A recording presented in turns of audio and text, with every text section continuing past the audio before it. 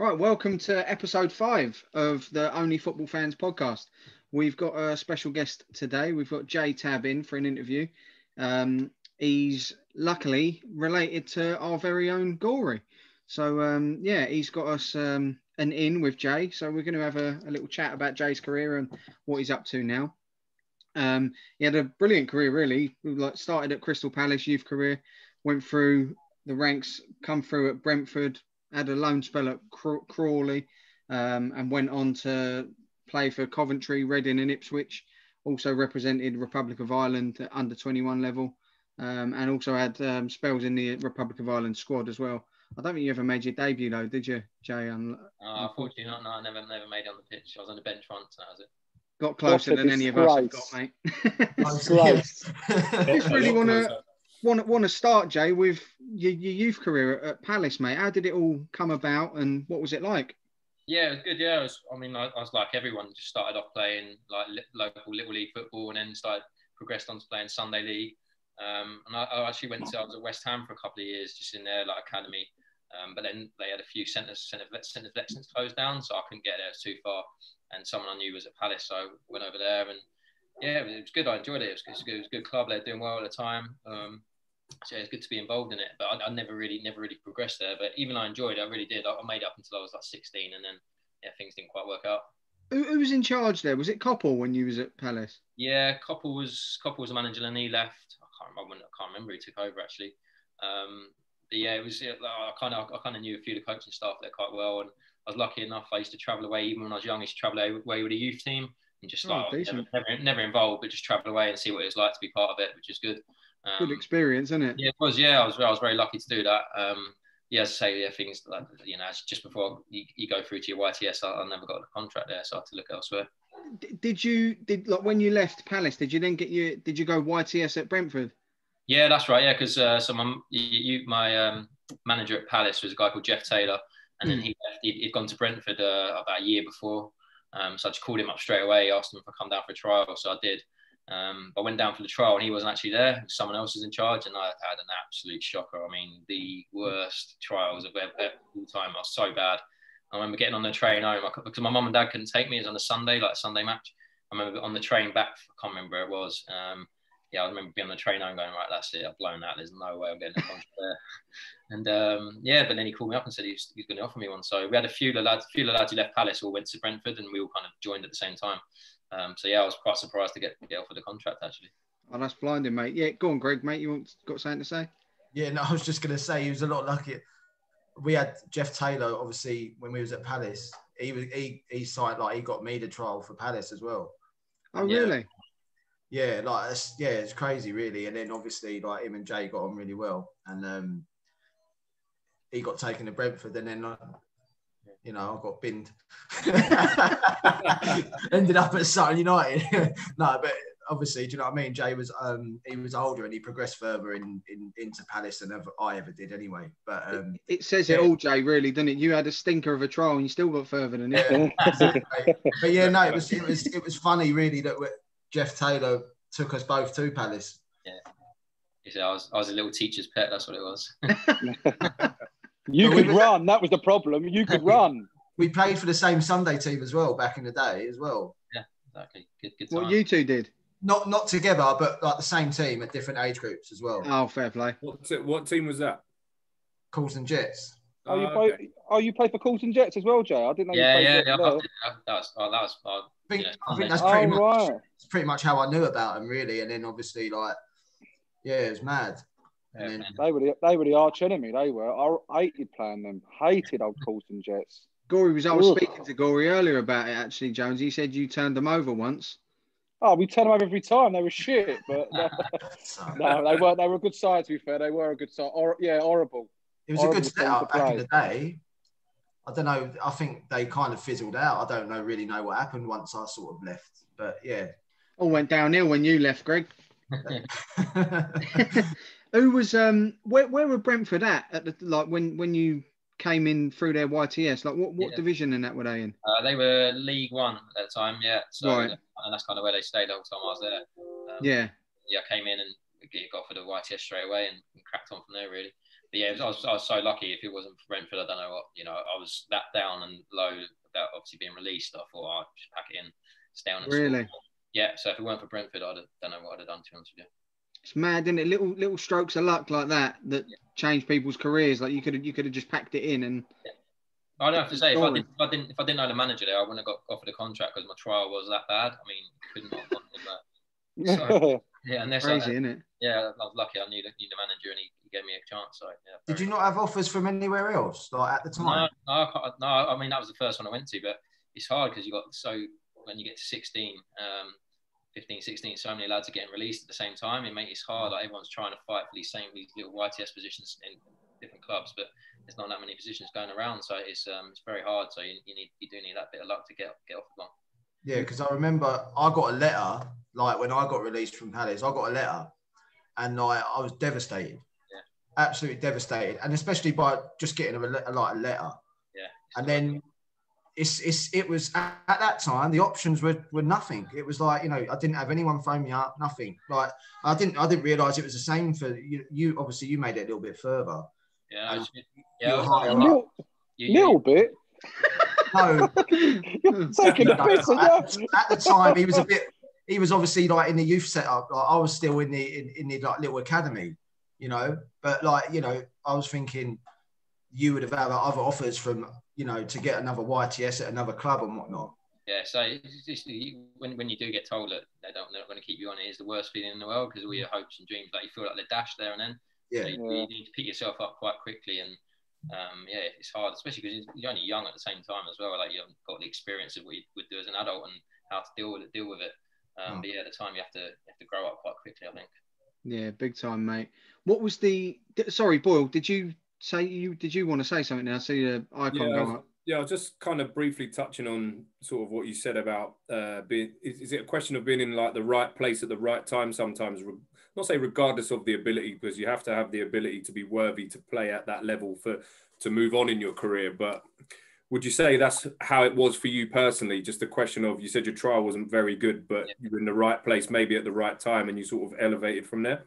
Yeah, of course you do. You need that all the time. And obviously, you got certain players in the world who they're going to make it no matter what. But then you got another massive pool of players who are all just as good as each other, same attributes, same ability, really. And you do just need to be right place, right time. It's like it's any walk of life, really. Like anything can happen just through little changes, decisions here and there. Yeah. Especially with football, like that's why you never know. What I used to always think, my dad used to say, you never know who's watching. Like even if you didn't fancy it, you say you've always got to try and. You never know someone could be watching that game. So I'd always say I was very lucky to get given that opportunity at the time. Important to have that kind of mental strength where that you, regardless, you sort of like had tunnel vision to keep going, because some people don't have that in the locker. A lot of people don't see the mental side of that, especially at a young age. It sort of obviously shows the character that you are, that you pursued it and you like carried on, because it could have been easy for you to get the knockback and then think, I don't really want to do this anymore, and maybe go down a different path. Yeah. That's the thing, it knocks your confidence. So, and I say, I told my hands up, if I didn't get offered a contract at Brentford, I probably wouldn't have carried on. I'd have done something different, I'd have thought. Yeah. Incredible, mate.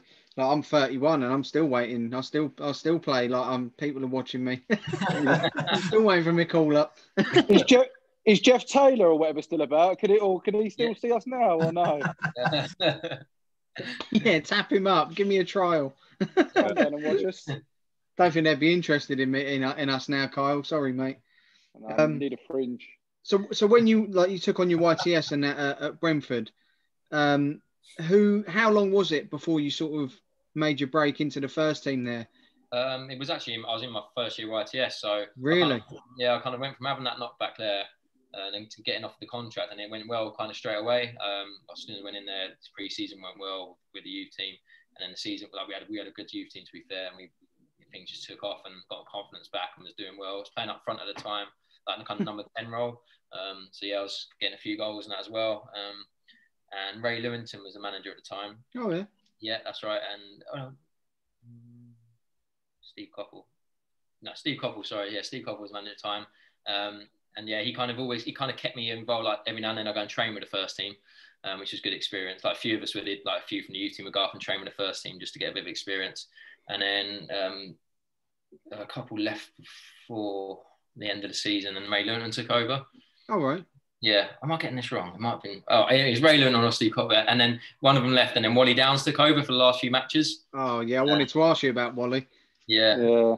He took over, and then he basically took over for 4 matches in the season, I think it was, and he gave me my debut. So blinding. So Wally Downs sort of called you up then, like yeah. Oh yeah, I couldn't believe it, to be honest with you. I was wasn't expecting it one bit. They kind of said something a few months before the end of the season. It was definitely Ray Lewin, and he called me in and said, "Oh look, if things go well, like might be able to give you a game. If we're not going to get relegated, can't get promoted, and we're just sitting around mid-table, we might try and give you a game." I was like, "All right, great." And then he left. I thought, "Oh, that's it, it's done now. It's not going to happen." But then Wally kind of carried it on, and it's cool. It was on a Tuesday evening. I just got told I was going to be playing, and I was like, "Wow, I couldn't believe it." What was he like, Wally? Because like I've grown up in Wimbledon, and my dad sort of, even though he's a Leeds fan, he's got a little bit of a soft spot for Wimbledon, and he's told me quite a few stories about Wally Downs and how much of a nutter he was. So you hear the stories in the Crazy Gang and that, and he was like that. He was just someone I got on really well with. Like he was he'd take the piss out of me all the time, really. Like he was like that all the time. I was the one who'd get taken the piss out of, but at the same time he gave me my debut, and he was good to me like that. So I learned a lot from him, and still like see him up until a few years ago. I'd still see him around like at football, and I always have a chat with him. That's brilliant, mate. Go on, Greg. Got something to say, mate? Yeah, no, it's just about your debut, mate. I literally, obviously, like you're quite a cool, calm sort of person anyway. But I was just like, how was that on when the actual debut? Like, how was you feeling? Like, yeah, I was. To be fair, to be honest with you, I was standing in the tunnel ready to come out. I was tears in my eyes. I was crying. Like, towards the end of the season, so they didn't have time to get a shirt that fitted. I had this massive baggy shirt. That's how it was back in the day, though, wasn't it? Massive, didn't have fitted shirts, mate. No, I've never worried about an oversized shirt. Honestly, I've never had that problem. Yeah, we know, mate. I got told I think I was training in the morning with the youth team, and then they said, "All right, get down to the ground." Got down there in the afternoon, and the first team were going through like set pieces, and Wally read the lineup, and I was like, "He just said my name then," and I thought he made a mistake. Like I was supposed to be sub, but no, I was starting. I was like, "What?" I thought there's no way I'm going to be starting my first game. I thought I might come on sub last 10 minutes, but I was starting, and I was like, Jesus Christ. And then still had loads of time to kind of get my head around it then. It was only 4 in the afternoon, so quickly called mum and dad and that, and they got a big group of family to come down and watch. And it was against Luton Town at home. I remember just standing in the tunnel and then coming out, and you could see the fans looking, going, "Who's that?" Like, I didn't have a we went 2-0 down early on, so it didn't start too well, but we came back and drew 2-2, so it was all right. Did you play all right in your first game? Did it take you a while to sort of get into the game, or did you just? It was just once you started, was it just like any other game you're playing in? Yeah, you kind of obviously very nervous and just trying to blend in really. And I think I remember I made a few nice touches and that, and showed I could actually play a little bit. But I think I tried to lob the goalie from the halfway line and it hit the corner. What's your name? Terry Felipe? No, that's an Andrews trait. That comes from that side. That's where I got it from, mate. Mr. Lobber Lobber. Mr. Lobber Lobber, yeah. Go on, Greg. We'd say we're 2-0 down at half time, and it'd been easy for Wally to take me off, but he kept me on, and so I think I made it through to about 65, 70 minutes, and we brought it back to 2-2, so didn't feel too bad then. And then the game finished and it was 2-2, and came off, and it was good. Yeah, loved it. That's brilliant, mate. Go on, Greg.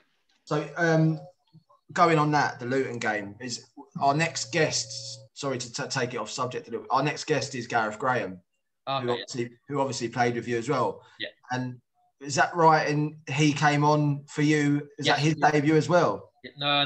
He'd been playing. He in the first team playing a load. Oh, he'd been playing for Bet. Yeah. Okay. So but he came on for me. Yeah, I remember. Yeah. No, because I read that. Yeah, so that's what I was wondering whether that was. Yeah, and was that your debut? What's that? Sorry. So that was your debut that he came on. That was my debut. Yeah. So. Okay. That's a good little coincidence, isn't it? That we've got him in next week. I tell you, he's some player. I remember because he was in the youth team and at Palace when I was in like the kind of under 15s. So when I used to travel away and watch him, he was the main man in the youth team. I mean, like top dog. He was so much talent, obviously. And even at Brentford as well, he did really well. And he actually had a horrendous injury. And bad. But I'll tell you what, I couldn't tell you how much ability he had. I used to go and watch him for the youth team, and he would just score goals, like lob the goalie from everywhere. And just someone who always stood out, had so much ability. Is that what sort of scuppered his career then, that injury? Yeah. I'm pretty sure it was at Brentford, and it happened. It was It's half of it's crazy. Obviously, we'll ask him that sort of stuff next week. But like, I don't know whether he'll ever show it, but like half of his muscle is just missing. Yeah. Really? Yeah, like it's horrendous. Like when I first saw it, obviously he came like down to the lower leagues and that's how I know Gareth. And when we were playing together, and then like I just remember seeing it, and I was like, oh my days, like what happened? Like he was like, mate, that's my injury. That was it. Half of his like calf is just gone. Yeah, it was. That's when you talk about being in the right place, right time. But also injuries.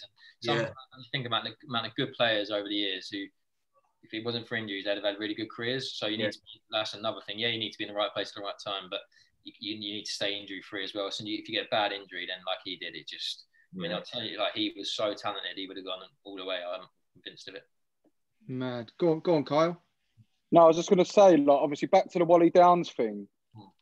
Do you think he was a bit of a catalyst for you at Brentford? Because, like, I see that you had a couple of injuries as well, didn't you? Like leading up to when he took over. Yeah.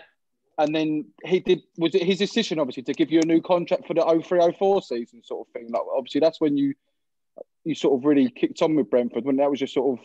Yeah, no, do you know what? He took over for the last few games, but then Steve Coppell came in the season after, the next season. Oh, was it? Oh, right. Oh, I thought he continued. No. So he came in, and Steve Coppell came in, and then they offered me a pro contract, but it wasn't like I graduated straight into the first team. Then I got offered a pro contract, but then I was still in the youth team all the time. And right. Yeah, so I kind of made my debut at the end of that season, but then I didn't really progress into the youth team and for another few seasons. Into the first team for another few seasons. Right. Yeah, but I just got offered a pro contract. That's what it was, but as a youth team player. So what was? Yeah. So when you like fully broke into the first team, was a regular? Was that Steve Coppell then? No, that was Wally Downs again. So Steve Coppell got him to the playoffs that season. Then they lost, and he left, and then Wally took over full time. Then. Oh right, okay. And then I was kind of in and out. Then I was only 17, 18 really. So yeah, I was playing here and there, a few games. I played a couple under Coppell, but mainly coming on the sub. But yeah, I played a few for Wally, and then when Wally left and Martin Allen took over, that's when I really kind of became like a regular in the first team. Oh right. Yeah. Go on, Boyle. Sorry, Matt. I saw your hand go up there, mate. Just a quick one. While you were at Brentford, I think I remember a couple of twins from my school, I think might have been there. Were Ed and Tom Hutchinson. Were they there when you?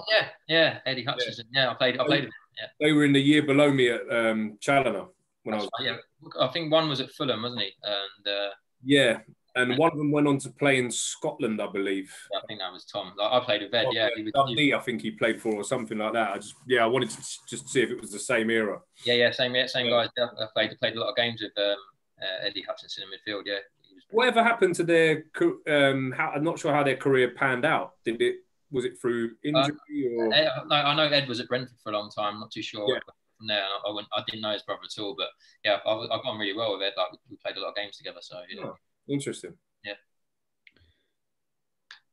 Yeah. So then, so how long was Martin Allen there when you was he was there for quite a few seasons, wasn't he? Yeah, I was there for 2 seasons, but he came in and then kept us up because we were in the relegation zone. Kept us up and then had 2 full seasons. So kept us up and then the next season got into the. Did we get in the playoffs or just missed out? And then the season after that, no, we got 2 playoff campaigns with him actually. Yeah. So yeah, kept us up and then got into the playoffs 2 years in a row and lost in the semi-finals both times, and that's when I left. But yeah, that's when Martin took over. That's when I became like a regular in the first team, and he did a lot for my career. To be honest with you, really did. That's brilliant, mate. Because I see you got Player of the Year as well in 03-04. That would have been under Martin Allen, I think. That's right. Yeah, I think that was his first full season in charge. His first full one, then that'd have been What was that experience like for you getting into the playoffs? Like at that, you still a relatively young age as well to go through that experience. What was that like? It was heartbreaking, wasn't it, when you to not make it after? Yeah, it's horrible. It's like losing in the semi-final of a FA Cup, or it's like we all played and you lose in the semi-final of a cup, and you're like, oh, it's the worst feeling ever. And it's the same in the playoffs, really. It's because it's the end of a long, hard season as well, and a lot of the teams who are in the playoffs, some of them miss out on automatic promotion on the last day of the season. So you've got to pick yourselves up and then try and go for the playoffs. But yeah, I had no luck in the playoffs, unfortunately, and it never worked out. But it's this. I mean, on one hand, it's a sign you've had a good season, isn't it? You finished in the top 6, so better not True, being mate. Yeah, when you lose it, when you keep losing in them, it's horrible. Well, I've only experienced them as a fan, and they're heartbreaking when you don't, because every set of fans for the 4 clubs that go into them are all got that mindset of we could do it. Yeah. So it's terrible when you come on the other end of it. Yeah, and it's the hangover in the next season as well, because like you're carrying on for another couple of weeks. So, and then if you don't get promoted, then you're coming back in early, and you're thinking, oh, it only seems like yesterday you're in the playoffs, and now you've got to dust yourself down ready for a new season. So yeah, that's a part of it as well. So they're great if you win them, but if you don't, then it prolongs the season, and you've got to get yourself ready for the next season pretty quickly. 100%. Yeah. Go on, Matty. Just sort of going to touch on what you said about like dusting yourself down and going again. Like the Championship, it just amazes me how many games that you have in one season, even including like cup competitions. So to get that far and then to kind of fall down by the wayside must be soul destroying. But I suppose there's no time, like you said, for sentiment. You've got to go again basically, because it's the start of a new season, start of potentially another big journey for you ahead. Yeah, I mean, most of the time, you do feel sorry for yourself because you're there and you're that close to getting up into the next league, and especially if you're in the Championship playoff final and you lose, and you're that close to the Premiership, and then it doesn't happen. You think, oh, and then you got that grueling season ahead of you again in the Championship. As you say, it's just game after game all the time. Especially from like a club point of view as well, because you're going to get your best players. They're in the shop window. Yeah. They get moved on, and you could be like with, I don't know, 5-6 new teammates in the new season, and then you've got to go again. So yeah, you can easily go from being in the playoff finals to bottom half of the league. Yeah. I mean, if a few players leave, then that's it. You've got to rebuild again. That consistency just leaves, yeah, because you've got new players to bed in, and it's a whole new journey, yeah. Yeah, exactly, yeah. So following that your final season with Brentford in 06, like you moved on to Coventry. How did that move come about? That came about. Who's that from? That actually came from Jeff Taylor as well, because he was honestly it did. What a bloke! What a bloke! Dave Bassett, and obviously Dave Bassett and Mickey Adams are close as well. So Mickey Adams was manager at Coventry at the time. I was on holiday. And I was down in Wales, but our family used to go down there every year, like just a nice place down there, down the Gower. And Kenny Jackett, the Swansea manager, he lived down not far from there, and he heard that I was down there on holiday. Like I was just down there doing a bit of surfing and messing around with mates and that.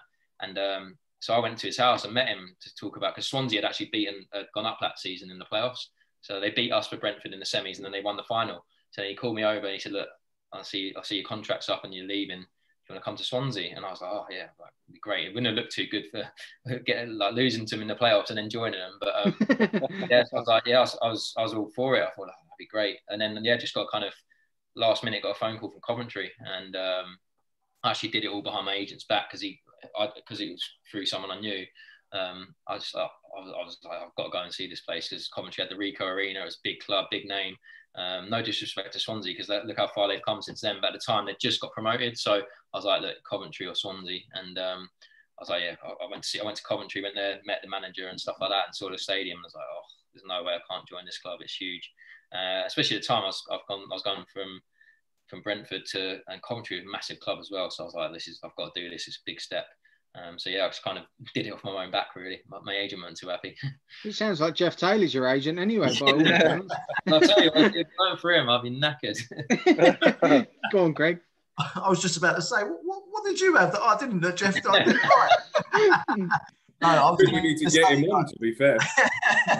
I was just about to say, like, about your agent, like, obviously, how did you break that to him? And like, did he take it well? Like, obviously, he would have still got a night. Did he sort the move out at all? Like, not at all. No, pretty much like because he kind of been a little bit involved in the Swansea one.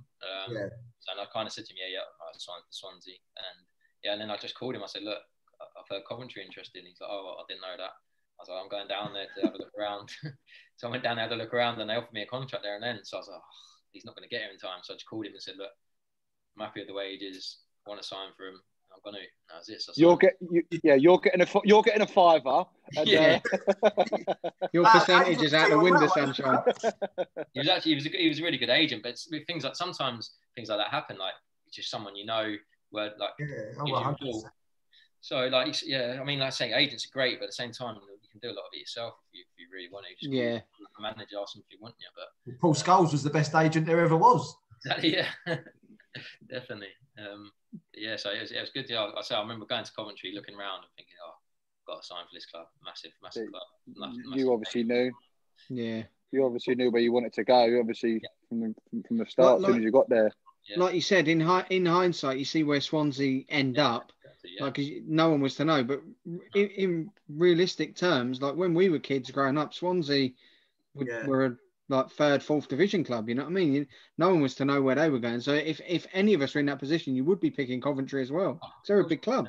Yeah, definitely. Yeah, and you say, and you say in hindsight, you look at what Swansea did there. They've gone from strength to strength, like a massive club, and look at the managers they've had and how well they've done. But at the time, yeah, I mean, everyone would have signed for Coventry, definitely.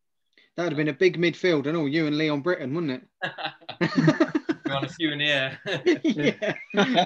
Well, go on, mate. Yeah, I'm just going to quickly ask Jay, like, what was the relationship like with the agent after that? It was fine. No, it was all right. After a couple of days, calmed down a bit. And did he get his cut?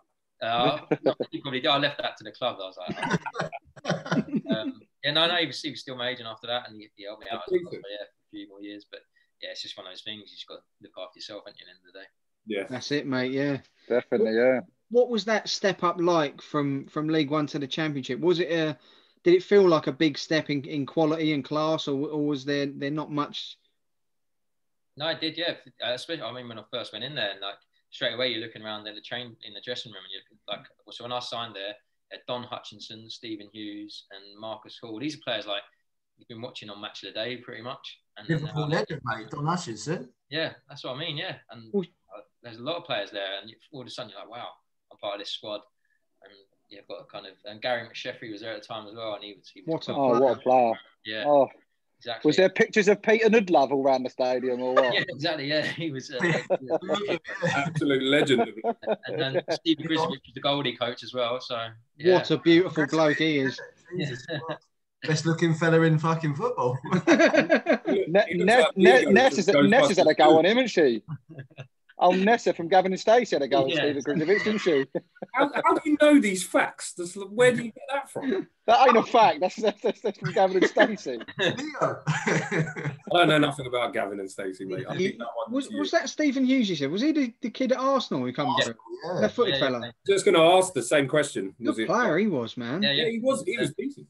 Yeah, like that. So yeah, all of a sudden you're like, wow, these are the players I've got to try and get in the team in front of.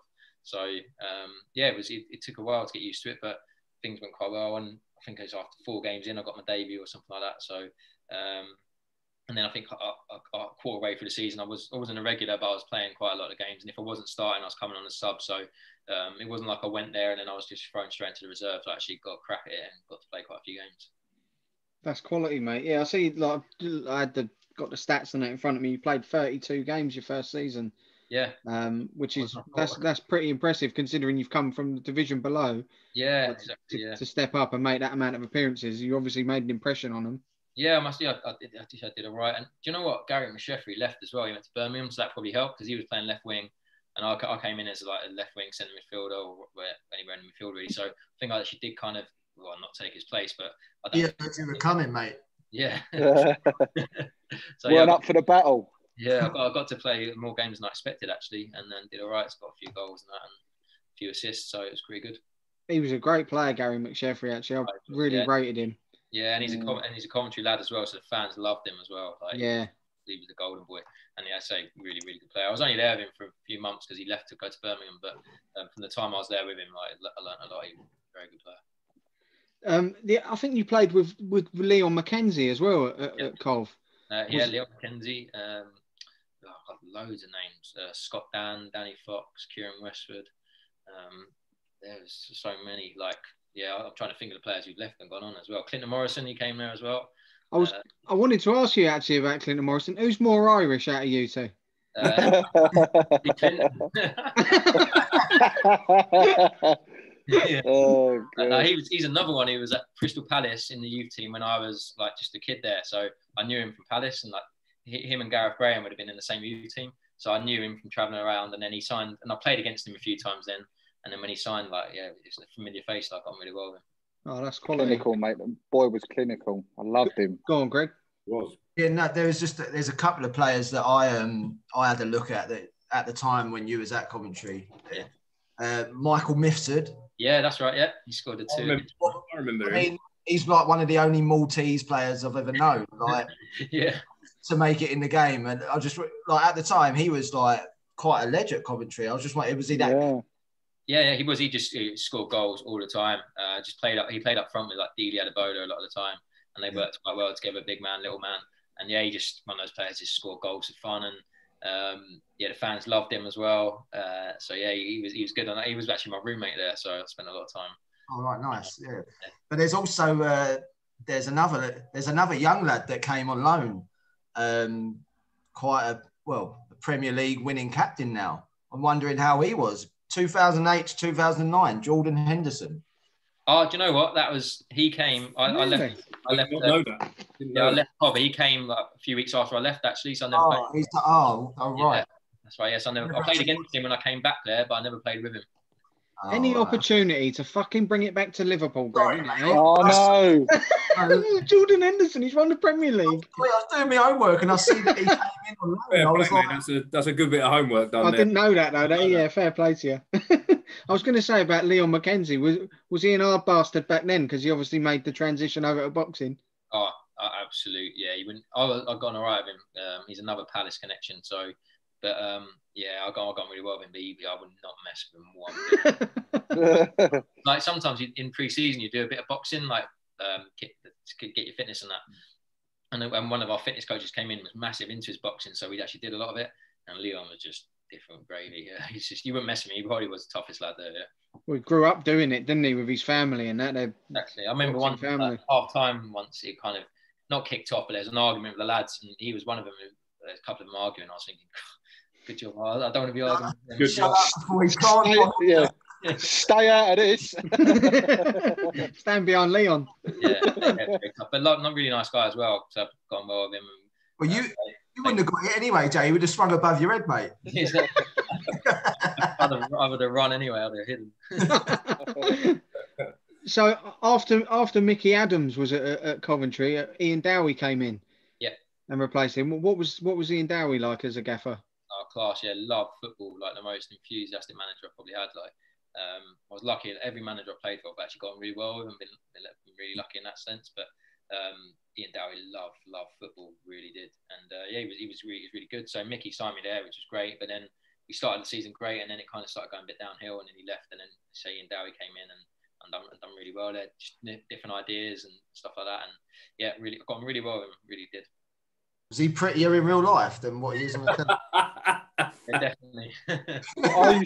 I genuinely used to be scared. I remember being at home when I was younger. It was a Monday night. He was at West Ham playing, and I had to have the lights on. I couldn't watch it in the dim light. He used to scare me. A sweaty Ian Dowie screaming to scare me, mate. I'm telling you. Oh, have you seen his brother?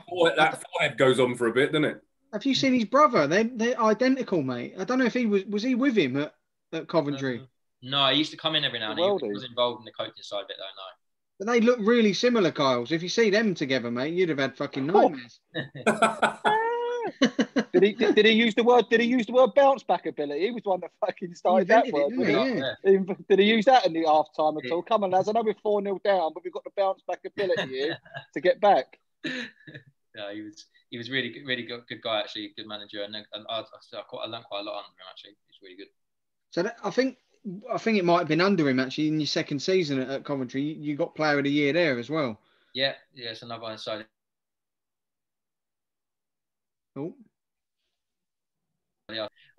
yes, another manager I've got managed to see off. But yeah, he was. That's my second season there. Yeah, I played quite a few games under him, and it went well. But again, Coventry, I was speaking to a few Coventry fans the other night, actually doing one of these, and it was a club that just start the season amazing. He'd be top of the league, going well, and then just after Christmas, it'd drop off a bit, and you find yourself looking over your shoulder quite a lot. So like Ian Dowie, he didn't do anything wrong really, but it's just one of those things. We weren't doing too great, and it's easy to get rid of a manager nowadays, isn't it? Instead of that's the thing. Sorry, Tel. No, go on, mate. Being a big club, like, because obviously coming down from the original Premiership and whatnot, were they very much, as you say, like that, where you start so well and then come Christmas? Were they a club, like as a hierarchy, were they very much like that, where we can't be having this, we need to start pushing? Yeah, they were so ambitious, and they spent a lot of money as well, like on players as well. So yeah, they were very much wanted to be going for promotion and not looking over the shoulder. That's what they like. So again, like also, I don't think Ian Dowie done anything wrong, but it's a lot of the time it's the players you need to answer for themselves, don't they? Really, but you can't sack a whole squad. You can only sack a manager. So that's what happened. Yeah. When you was there, was Michael Doyle playing for Coventry at the time? Yeah, he was there. Yeah, he was. He weren't captain the first season. I think he was captain the second season. Yeah, he played in midfield. Yeah. What did you think of him? Because like obviously again bringing it back to Leeds, like we had him at Leeds when we was in League One, and the guy was blinding. I thought he was a fantastic midfielder. He was. Yeah, he's the fittest player I've ever played with by a mile. Like running in pre-season and stuff like that. Yeah, he just non-stop, like just a pure runner. And yeah, again, he'd be quite harsh on the pitch with you. He'd expect a lot of his teammates, and he'd be right in your ear all the time, giving you. Yeah, good boy. Yeah, as soon as the game finished, he'd be nice as pie, you know. So yeah, I got on all right. I mean, I was a couple of years younger, so he'd be giving me a lot of stick and in me a lot of the time. But yeah, I've seen him since then, and we get on pretty well. That's quality, that. Yeah, when we went trying to throw a challenge in as well, it'd be quite tough. That's what I loved about him. I thought he was quite an hard player, actually. He used to steam into tackles, mate. He'd never get bullied in the middle. I thought he was a cracking player. He was, yeah. He did well. He had a good career as well. He did, yeah. He was a good footballer.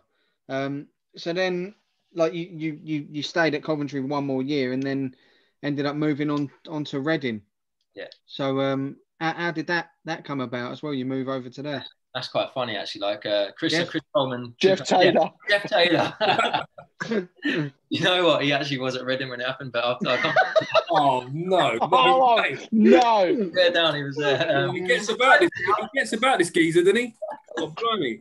Fucking, are you two joined in the hip or something, or what?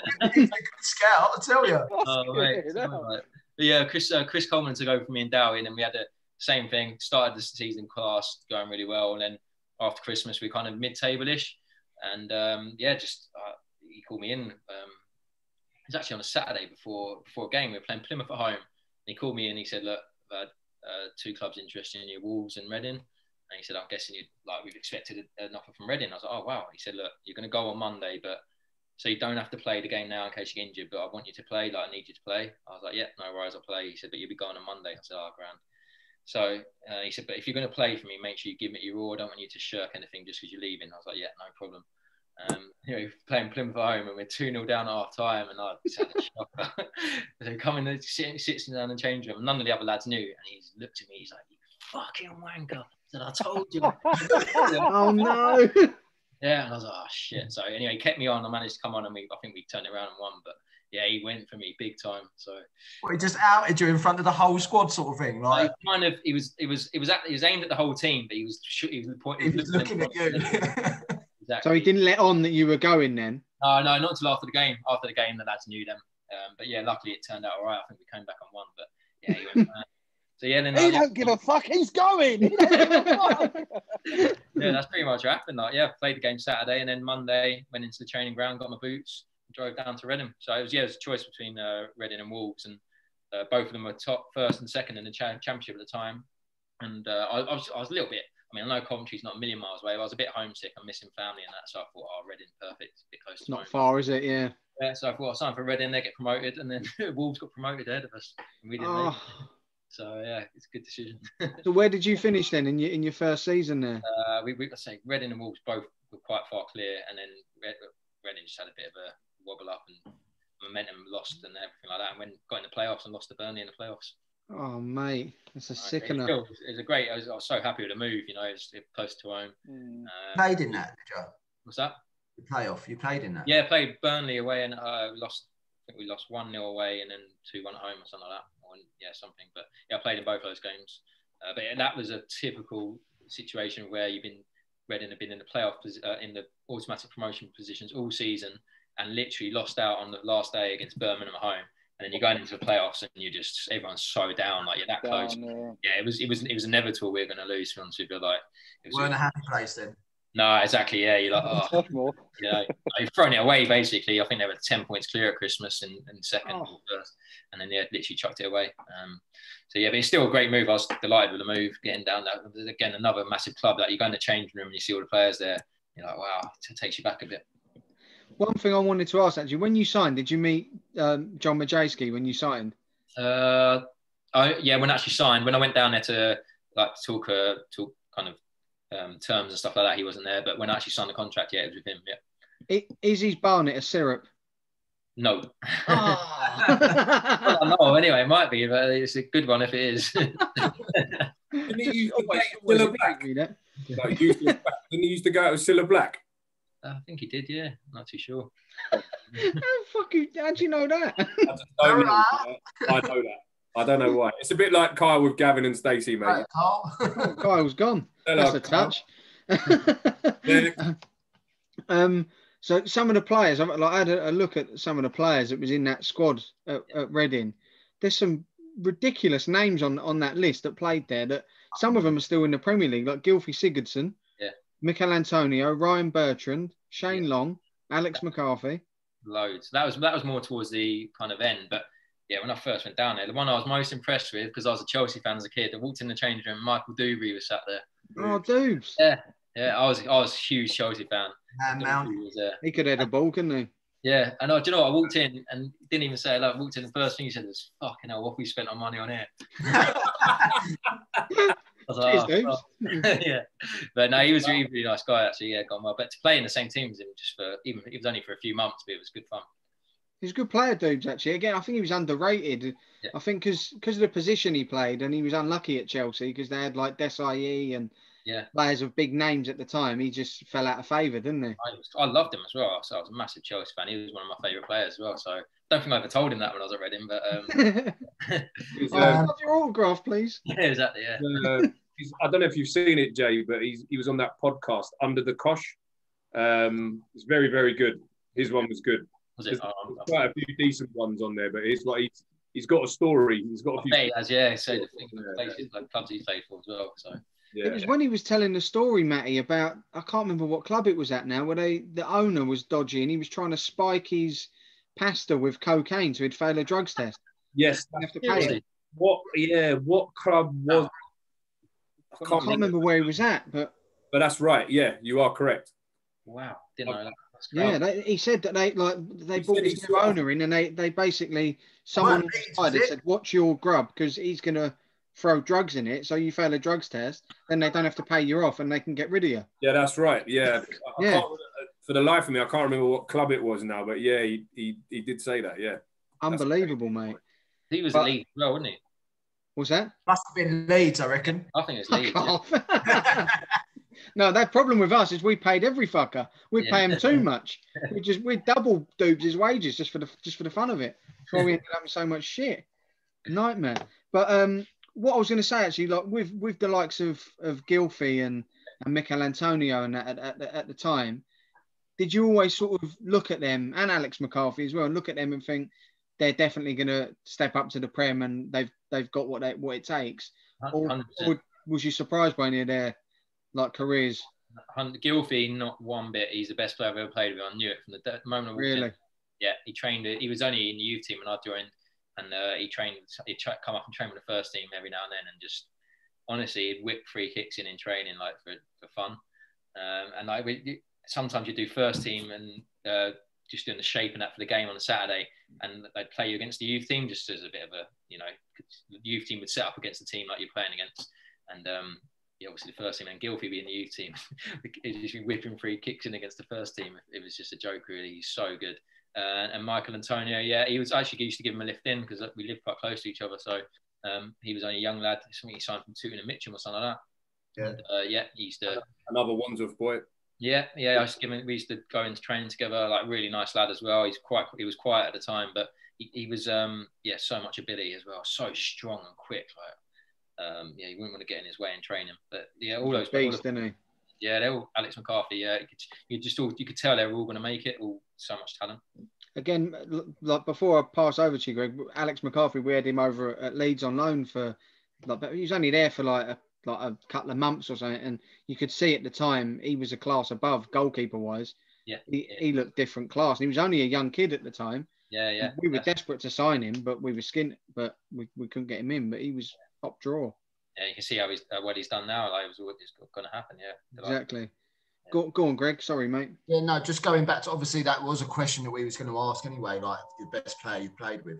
Yeah. But, so like you obviously got into the Ireland squad, and I was just going to say, like, was Robbie Keane in the squad? Yeah, they were. Yeah, that was so yeah, I played in the 21s for a bit, and then I got called up. I can't remember how it happened actually. Jeff Taylor, as you know. Jeff loves it. Yeah, he's Irish. Sir Jeff, he needs to be knighted, this man. I can't remember. I got called up actually. It was a bit out of the blue. I think it was the end of the season. It was more like a training camp for Ireland. They've gone away for a few weeks and then have a few games. But yeah, it was like a little training camp in Portugal, I think. And yeah, they were all there. Robbie Keane, Damien Duff, Shay Gibbon, John O'Shea. Because that's what I kind of said to Kyle. I was like, I would have said obviously like Robbie Keane.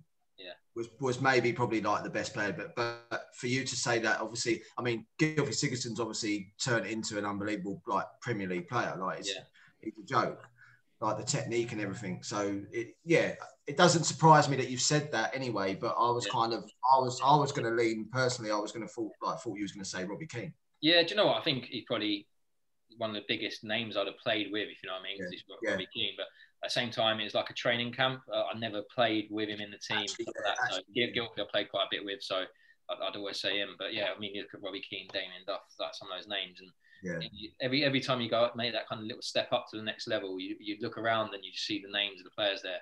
And the worst part was having to the initiation song in the Ireland squad, standing up in front of all those. Oh mate, it was horrible. Was McAteer in the squad? What's that? Was Jason McAteer in the squad? No, he'd have gone by then. Yeah, I can't remember everyone who was in it, but yeah, it was a good squad. Steve Finnan, he was in it. He's a Wimbledon boy, isn't he? He went to our school, Carl. Didn't he go Rutledge? Yeah, he did. Yeah. What song did you sing? What song did you sing then, Jay? You know, I was lucky. They let me and Kevin Foley do it together, so we didn't have to do it on our own. And we did She's Electric. How does that go? I don't know. I think it was that. It's definitely one of something like that. Yeah, but me and it was that song. It definitely was. Yeah, me and Kevin Foley standing up there in front of the whole Ireland squad. Oh, it's so embarrassing. Yeah, I couldn't put a note together between us. It was just terrible. That's got to be a killer. That has to be. I bottled a few, mate. I'm telling you, I bottled a few. It's the worst. It's the worst thing about going somewhere else. Having to sing a flipping song in front of everyone. It's not worth the move. Put it in your contract. I'll stay where I am. Just sit in the reserves. Fuck it. I ain't singing. Another one you played at Reading, who's one of my heroes, he's an Irishman as well, is Ian Hart. Oh, yeah. He was at the back end of his career at Reading, but how good was he even then? Oh, amazing. Yeah, he came in and say he was one of the reasons we got promoted, really. It's set pieces and it's just his experience as well at the back. And it just, it's one of those, I don't know if he ever missed a penalty in his life. He probably hasn't. I don't think. I tell a lie. I remember him actually missing one at Leeds, but very few. Even free kicks, mate. When we had free kicks back then, it was sort of like, this is a goal. How's that set piece, by the way? Sigurdsson and Ian Hart. Yeah, right and the left over it. He's standing over it. The keeper's fucked, isn't he? Yeah, he was again like it's one of those things you look back and you think now you say you played with players like that. It's a quite amazing thing to say, really. So another player watching in the Premier League, you know, on Match of the Day. Champions League as well. Like he was in that Champions League team, wasn't he? He was, mate. Yeah, he was one of our massive players back then. Yeah. So I remember watching the Match of the Day all the time, and it's quite cool just to think, oh wow, I'm actually playing with these guys now. Yeah, it's some accolade to have played with some of these players, mate. Yeah. I had in my head, I said to Felipe the other day, I don't know, Jason Kumas, have I just dreamt that about you or something? No. Or has Greg told me that he was a player that you played against? No, I played against him for Brentford. Against him. He was one of, when people say I was the best player you played against. At the time, he was playing for Brentford. It was away at West Brom in the League Cup, and they thumped us 4-0. And he was just unbelievable at the time. Yeah, I couldn't get near him. I think I was playing centre mid, and I just couldn't get near him. Yeah, made me look stupid. He's a cracking player. Actually, he should have had a better career, Kumas. 100%. He was a name, wasn't he? Like he was touted as a name, and he just, I don't know what happened. It kind of just went a bit sour with him, didn't it? Did, mate, yeah. I don't actually know what happened with him. He just sort of disappeared and just. Yeah, I don't know. Yeah. He done the Tarat, or Tarat done the Kumas, whatever you want to call it, whatever you want to put it. Yeah. Also, another like the manager who came in at Reading as well while you were there, Brendan Rodgers. Yeah. I think it might have been was it his first job?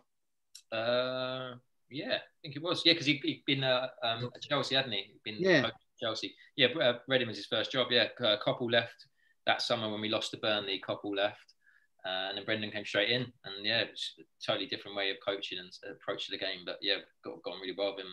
And look at the career he's gone on to have as well. Unbelievable. Exactly. Yeah, he's go on, Greg. But before I pass to you, actually, Greg, Boyle, Yeah, I don't know if you got any questions because Matty's half Scottish and he's got an affiliation to Celtic as well, so he might have something to say about Brendan Rodgers as well. But before he does, funny thing about Brendan is because obviously you know what he's like. It's all football, pass.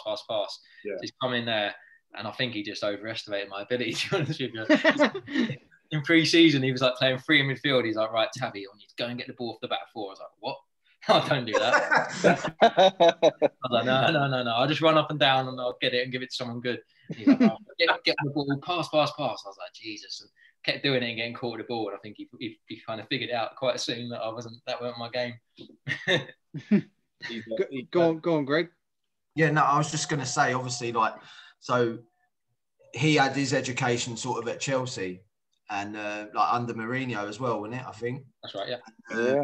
So like when he came in, and obviously I suppose Koppel being Koppel, very old school, you know, probably just 4-4-2. What was that like as a whole with him coming in and just changing the whole dynamics and like as you say, getting you to go and get the ball off of the back three or whatever, and it's like, but anyway, as a club, as how he approached it, how was that like?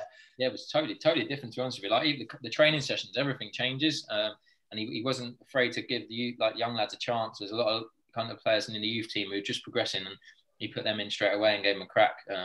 Yeah, he did. He wanted, like, there was no room for long ball there. He wanted you to pass it, get it down, as many passes as you can, which is great. I mean, but it does test you. I mean, it's great if you're a young kid and you can put that into your game. But I was 26, I was 5, 6, 7 at the time, and I was like, you know, I know my strengths, and that ain't one of them. I told you old dog new tricks. Yeah, exactly. Yeah. Could you, like we asked you with the players and that, like these players, could you see like progressing up to the Prem and going to the top? Could you see that with him? Was he like at that sort of stage? Was he a level above the sort of coaching and sort of things you've had before, or not really at that stage? Yeah, it was a very like kind of new and European approach, I'd say. And it was, you could tell it was going to work for him. And I just think Reading probably wasn't the right club at the time for him. It's great if things start off well, and it's great you can have your say and have your impact on the club. But it didn't start off too great, and we would find ourselves kind of win here, lost, and then lose a few, and we were down the end of the table. And you see after he left Reading, he went and done great at Swansea, I think it was. But yeah, it probably was just the wrong fit at that time, I'd say. I suppose it's. I rate him. Like I'd love him at United. I'd honestly, like, I'm a United fan. Yeah. I just think he's gone on to become a top manager. Yeah. Top manager. Like, but like the Championship is probably to come in and try and play that sort of way of football. The Championship is probably not the place to do it, especially not at that time. Obviously, it's evolved now. The Championship, like a lot of teams are trying to play a bit of football in that now. But I mean, back then, it probably wasn't the place to try and play total football, was it? No, it wasn't. And to be honest with you, we probably didn't have didn't have the squad that was probably going to be doing that anyway. We had a really hard working squad, good lads and honest and stuff like that. But yeah, when you're trying to get lads to pass it all the time, you need to be technically gifted. Yeah, speaking of myself, I definitely weren't. Sorry. But yeah, no, I could tell like he had a lot of self belief in himself as well, and you could tell he was going to go further. Like it's weird, even when he left, when the club sacked him, like it's almost like he didn't care. He was like, yeah, well, I'm gonna make it anyway. He was like, yeah, I'm on the way up. He's like, I remember saying to the lads, like, look, I'm sure it hasn't worked out. Good luck to you. And yeah, I think the next season he was in the playoff final with Swansea against us. There's some self-belief from him, isn't it? Really, Yeah. such a young manager to have that sort of attitude, to be like, well, next job, I'll do it. You know what I mean? That's exactly what it's like. Next. And I must admit, that Swansea team that he had is one of the best teams I've seen in the Championship. Yeah. The football they used to play they were the sort of first of that mould, really, that really used to just tear sides apart. Yeah, I'll say the two teams in the Championship that stick out in my mind who were total football, like when I was in it, would be West Brom and Swansea. They're the ones they used to always pass. And then towards the end, Bournemouth as well. Yeah, they were good. Yeah, but Swansea at the time, Swansea and West Brom, they could just pass it for fun. And if you've got a team who can keep the ball that easily, then it makes it harder for you, and you do a lot more running. That's for sure. 100%, yeah. And then obviously when Rodgers moved on, like Brian McDermott came in, Penfold. Yeah. Came in, and well, the rest is history, really. The job that he done there, mate, was something else. That season where you ended, was it his first season you went up? Well, the first season came. He took over from Brendan and kept us up, like Right. not only kept us up, like we only just missed out in the playoffs. So it's just two totally different approaches. He came back in, and he would have been more like the Steve Coppell approach, if you know what I mean. And back to basics. Yeah, pretty much that's what it was, and it worked and went well. And then the next season, I think it was that was when we lost in the playoffs to Swansea against Brendan, and then the season after that we won the league. Yeah, because I remember you started terribly, didn't you, under him? And in that the season you did get promotion. Yeah. And then the second half of the season, well, I got the stat here, you won 17 out of the last 23 games. Yeah. To win the league by a point. Yeah, I mean, that season too, that's when you get a typical playoff hangover. Like we'd lost in the final to Swansea. Then you got to pick yourselves up in the next season. Is just say, I remember we played Stevenage at home in the FA Cup, third round.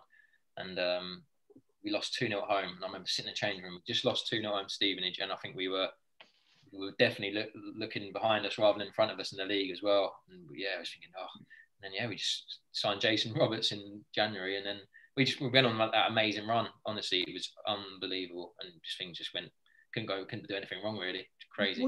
Was it a bit of a sort of snowball effect that once you started getting all them wins under your belt, did you go into games just thinking we're unbeatable here? Oh, pretty much, yeah. Because we just snuck up and won the league out of nowhere. Because we got halfway through the season, we're not thinking about winning the league or even getting promoted. You're thinking about, all right, let's make sure we don't go down. We just make sure we don't go down. And we just kept winning and winning. And all of a sudden, it gets into the end of March. And you're like, wow, we just snuck into the playoffs now.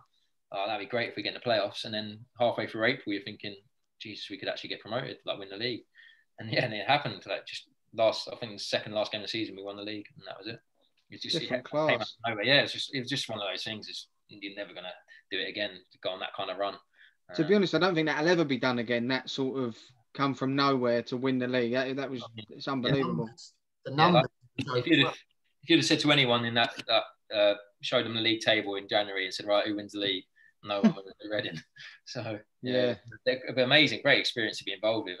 And I think it's that kind of carefree attitude. Like you're kind of thinking, right, got nothing to lose. Let's make sure we don't, we're not going to get promoted. Just make sure we don't go down, and you just keep winning and winning and winning. Before you know it, you're on that kind of that momentum's going, and then you realise you actually can get promoted. It just happened. Yeah, go on, Greg. Sorry, mate. Yeah, no, I was just going on that run. Like, did you have anyone sort of mates at other clubs that were like kind of saying to you, like, what's going on? Like, what are you not playing at? Like, and, like we're a bit worried, like saying to you, like, we're like, you're not catching us. Like, what's going on? I think Middles were the ones the most sick because they're the ones who we picked to win the league.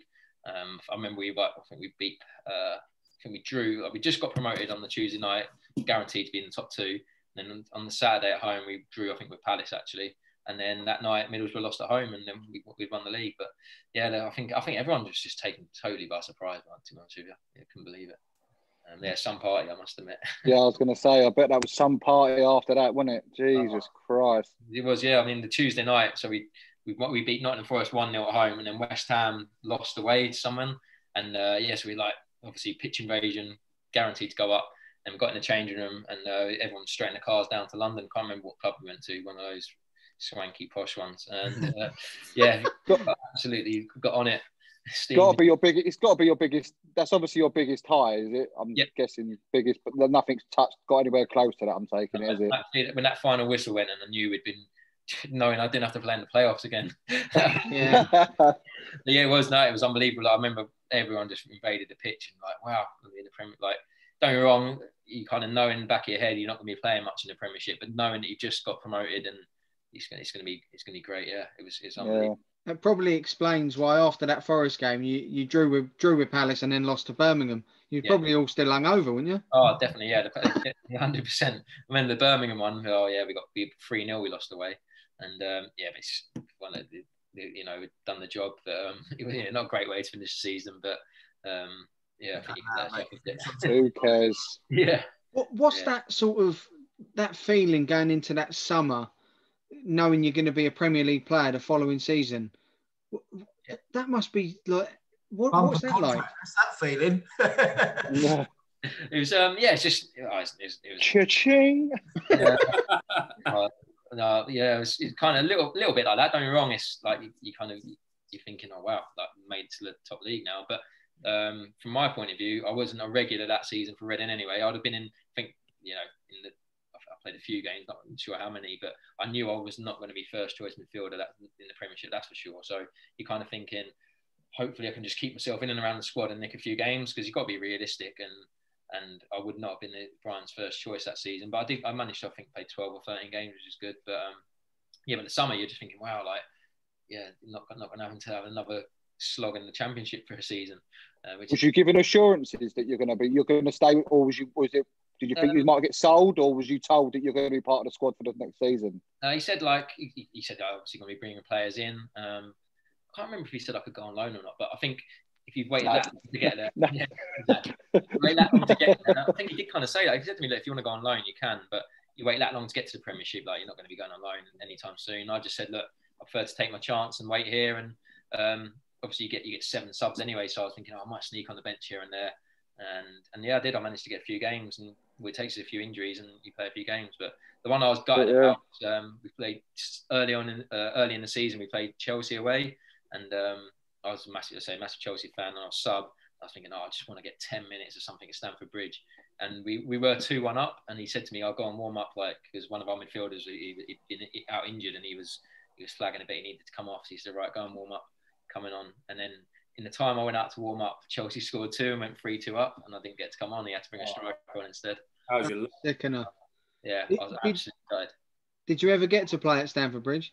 No, that was the only day I went there. I warmed up, and you played at Old Trafford, mate. So yeah, I know it's not Chelsea, but you still played at one of the best grounds in and it's true. Yeah, it's like your boyhood club. Someone said, "Oh, you can play anywhere." It'd be of course. Boyhood club, wouldn't it?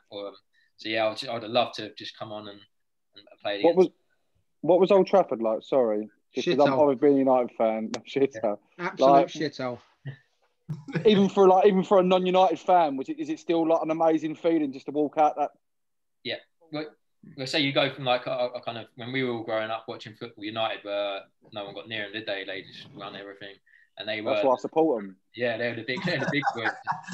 Yeah, and at least you're honest. Yeah, and then you find out you've got them in the cup, and you think, oh wow, and you never know. It was Ian Dowie's in charge of Coventry at the time, and you don't know whether he's going to play a full team or mixture or throw a few kids in, but.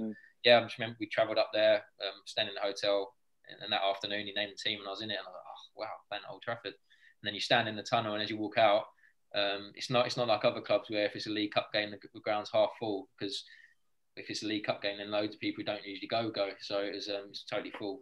Like you, Kyle. Yeah, I never go. I don't rarely go. I never go. South London Red, didn't you, Carl? What was the game? Golden bread.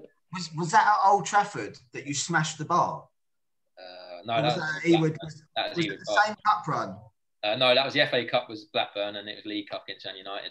But you smashed the bar, didn't you, from quite far out in the game? I remember watching that, and I was like, "Go on, Jay!" I was like, "Jesus." Oh, you had that? No, he weren't. He was like, "What's he fucking doing? Yeah, what's he doing?" But yeah, like coming back to Old Trafford, like when you walk out, it's just how high it is. It's huge. It's just so big. You never played. I know a lot of new grounds now are all kind of getting bigger, but at the time I was like, wow, this is unbelievable. And you think you're gonna not not going to lie, you think you're going to get spanked, don't you? You think you're playing Old Trafford. Pitch just seems, even though it's probably not that much bigger to what you're playing on, it feels humongous. It looks big on the TV, yeah, I have to I admit. don't know why it is. It just feels massive as well. Like the other end just seems forever away. You can't hardly see it, and you think you're going to get a bit of a spanking. But yeah, to go and then to win the game, you think, wow, that's unbelievable.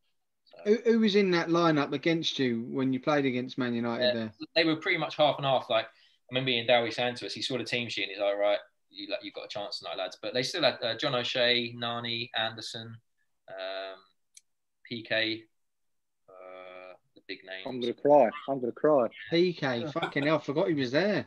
Yeah. It's nice you're explaining Old Trafford because, I mean, otherwise, I can't only seen it on the telly. keep going, Jay. Paint me that picture. Kyle's done the virtual tour via the internet, but he's never been. He supported 3 clubs before he supported Man United, to be honest. Blackburn, Newcastle, and Palace. Yeah. I mean, saying they had enough names out there that you think, oh, you actually are playing against them and not just against their youth team. So yeah. That's brilliant, mate. Where did you play that night? Centre mid? Centre mid, yeah, we played 3 in midfield. I played centre mid with Stephen Hughes, Michael Doyle, I think. And what were they Decent like? midfield. Yeah. Anderson? They were Anderson and I can't remember. Sure, the team sheet must be somewhere. I have to have a look and try and find it. We'll have to dig it out. Have you got any of their, did you get any of their shirts or no? No, they weren't. So after the game, obviously, we ran to our fans straight away to celebrate. We came back in and we asked the kit man if we could. Yeah, they weren't having none of it. They weren't happy at all. No, we asked if we could change shirts and they were like, no chance. So you see, it sums up Man United, Carl. You don't realise, man, they're all wankers. I'm telling you for years. You knock us out, you can fucking go swivel if you're getting the shirts. Not a chance. It's childish, that, isn't it? It'll get knocked out. And then yeah. Yeah, I've dug out their lineup actually while you was chatting there. So they had O'Shea, Chris Eagles, Thomas Kuszczak, Bardsley, PK, Nani, Lee Martin, Anderson, Johnny Evans, Danny Simpson, and Dong Fang Zhu. That's the one. Oh, what a player! What a player! Oh dear. So, yeah, it was good enough side. Yeah, it's a decent side to be fair. But sorry, Ball, did you have something to say, mate? I saw your question for Jay going back to Reading. Was Chadwick at Reading when you were there? No, he wasn't there, no. No, again, I'm promoting Under the Cosh a lot here rather than our own podcast. But if you see the interview with Chadwick, he just comes across as the nicest geezer that's ever walked this planet. Yeah. Like, he's the most humble bloke ever, considering what he was labelled as a teenager. Yeah. Do you know all he ever wanted to do was play for bloody Cambridge? Really? Yeah. Cambridge was like Real Madrid to him. Like, you know what I mean? Because he was like Cambridge born and bred. Move there then? Huh? He never got a move there off the back. He did at the end, I think, didn't he? Yeah, he did go there, yeah. I think he went there for like a season or a season and a half. But he honestly, if you get to see the interview, you know when you finishes and you think, just want to be his pal. Yeah, be a mate of it. Because he was obsessed with Big Brother. He used to watch Big Brother 24 hours a day, even when they were in bed. Like, he used to watch the bits where they're sleeping, didn't he? He said, yeah. He was obsessed with it. Absolutely. Just hear the birds singing. Yeah. He was all over it. Yeah, 108, and they're all. Obviously, like you said there, Jay, like you ended up you played 12 games in the Premier League that season for Reading. In that season that you played, who was sort of the best player that you came up against in the Premier League? Like we're going to go through questions at the end anyway, like your best player against and blah blah blah. But that season, did anyone sort of you play against and you was sort of like that's frightening? Yeah, the two that stood out. I'm talking about players up against in my position. One of them, Yaya Toure. Oh, he was. Yeah, he didn't. I didn't touch him. Didn't get near. I don't think I ever even looked like getting the ball off him. And it's obviously he's that good himself, but then you look at the players around him. You close them down, they just pass it to someone else, and just make you look stupid, really. And then the other one was Jack Wilshere for Arsenal. He was class. Really? Yeah. So I actually beat him in the air, and he didn't like it. I won a header against him, and he turned around and gave me a bit. But yeah, he was so good on the ball. Again, it's just players like they just make you run. There's a reason. Like I say, I used to do like 15k a game in the Premiership, just chasing people. And Fucking hell. Yeah, it's crazy, really. I can't even drive that far.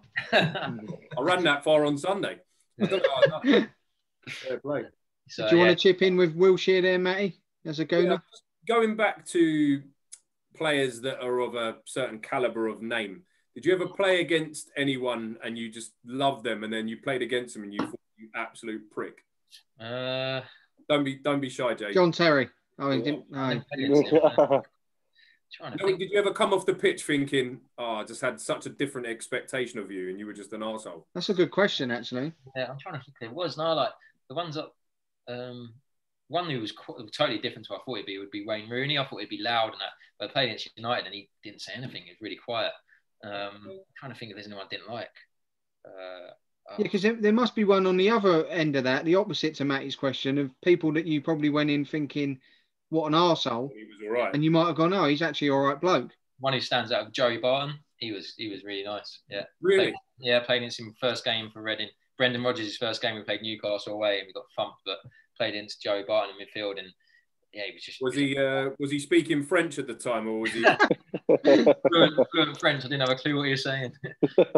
Being obviously my Celtic affiliation, I'm not a massive fan of Joe Barton, if I'm going to be honest. But yeah, I mean, you saying that doesn't surprise me. Sometimes we build a picture, us like the general public fans, of like the heroes and villains of football.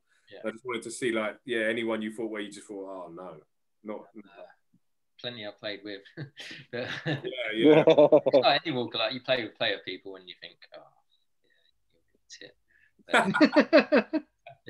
But yeah, Joey Martin's one who I thought, he's a nice guy. Actually, just had a chat and he's one other one I wanted to ask you about, because I just find the geezer completely fascinating from what I see on social media and that. Leon Knight. Have you ever played against Leon Knight, or do you know anything about Leon Knight? I played against him for Swansea. I was playing for Brentford against Swansea in the playoffs, and he played and he scored against us.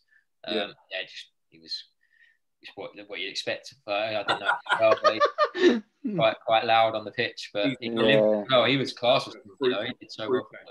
He's loud on Twitter as well. He's an absolute. He kills me. He's a boy and a half, isn't he? He is. He's so funny. Blocked more times than Terry's blocked fucking crosses. The geezer. And then obviously after Reading in the Premier League, you ended up taking a move to Ipswich, back down in the Championship. How did that all come about, Jay? I was with Reading, and in January, Brian McDermott signed 2 midfielders. I think Danny Guthrie and someone else, another foreign lad. And like I say, I wasn't in the team. I was kind of 4th choice midfielder anyway. So he signed 2 more, and you're right down the pecking order.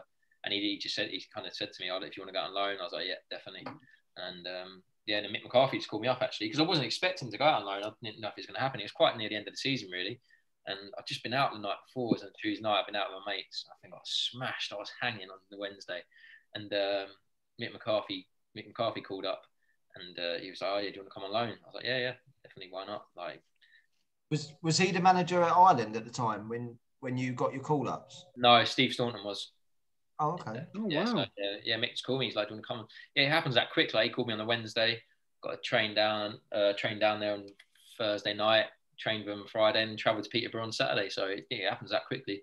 And then to spend the rest of the season with them. Like, they were fighting relegation, but we managed to stay up. And he said straight away, as soon as we stayed up, he's like, look, I want to sign you for next year. So I did, sign for him, and we went well. What was he like, Mick McCarthy? Because like from an outsider, look, like he's never managed a club I support or anything, but I love Mick McCarthy. I think he's a proper football man, and I think him and TC are a cracking team. I think they was punching well above their weight for a few seasons, keeping Ipswich on such like short amount of money that they had to spend. I thought they'd done amazing to even stay in that division for a while. Yeah, they did. You're totally right there. Yeah, and like first of all to keep them up, and then to turn it totally around, and then start fighting in the playoffs as well. And exactly, really fair manager. A lot of time, got on really well with him, and he's one of those. Even if he left you out, you never really got angry with him, because you just always knew he was picking the best team that he thought was going to do the job. And yeah, he got a lot out of me still. Even though towards the end of my career, he got a lot out of me, I thought. Got on really well. Was he a manager that, like, as you say, like quite straight up? Did he tell you a reason, or did he ever not tell you? Or No, he'd always call you in and tell you that one. His man management skills I thought were class. Like even in the last season, there he called me and he said, "Look, we're going to sign Ryan Fraser for a season-long loan, and he's going to play on the left." And to be fair, like, what argument you got with that? I was 32, and you got Ryan Fraser coming from Bournemouth, who's class. Yes, I mean, like, yeah, like you can't have any argument with that. So yeah, like, he just always tell you straight up how it is. But you say we got on really well, so he always said, "Look, I'm not forcing you out. You can stay around. Like you're great lads to have around the place in training and stuff, and you will get your games if I need to use you, but you're not going to be first choice." And that's the best thing to get as a player, just being told straight up.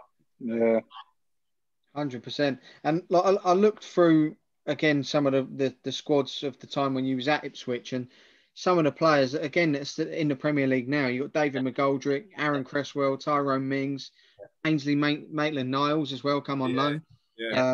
Yeah, there was others that I put down: Johnny Williams, Daryl Murphy, Brett Pittman, 2 quality strikers there. Yeah. Did one of the questions off the back of that I wanted to ask was, obviously Aaron Cresswell and Tyrone Mings were sort of like wonder kids that come through. Was it always obvious that they were going to become Premier League players? And out of them, was there anyone else sort of that come through at any of the clubs as well that you was at of similar age groups that you looked at as similar ability to them that could have gone on but never did? Was there any sort of...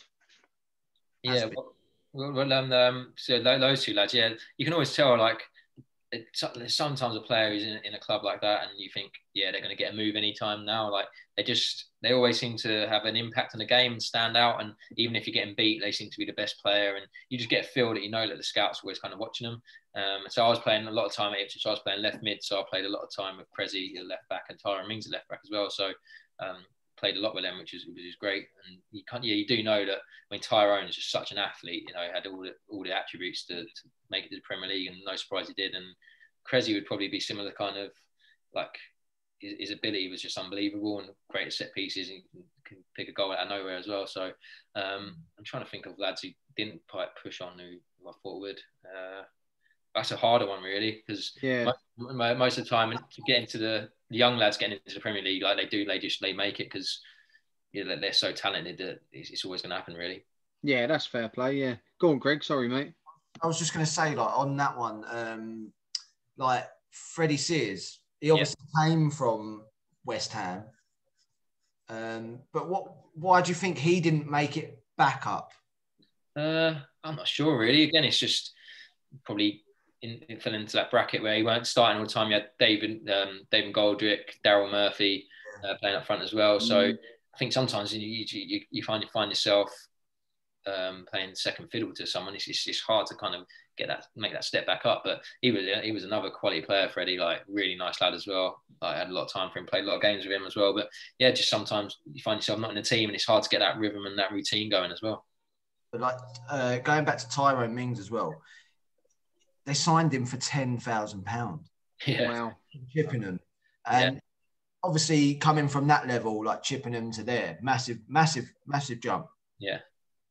I know you pushed on it, Terry, but straight away from signing from a club like that to coming into Ipswich, did you just knew? Like, obviously you said about the athletic side of him, and obviously he was very driven. Yeah. But like, to go on to play for England and doing what he's doing now, did you proper think that from early doors? To be honest with you, like I doubt he's going to hear this, but if no, I didn't. I wouldn't have thought he'd made. I thought he was going to make it far, but not as far as he did. You know. He must be surprised as well. Like thinking back on like from where he was then to where he is now, he must think to himself, I mean, cool, I've made it. Like, yeah.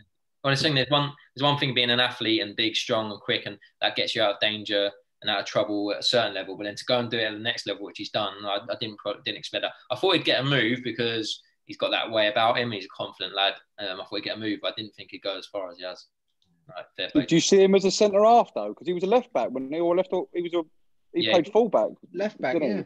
Yeah, he played left back for Ipswich. I think I haven't watched loads of him recently, but I always thought he was a good left back just for his pace, and I just thought you can get up and down the pitch, and I think as a left back you've got that there, haven't you? You don't have to worry about too much. Playing a centre back, you've got so much more everywhere else to look at as well.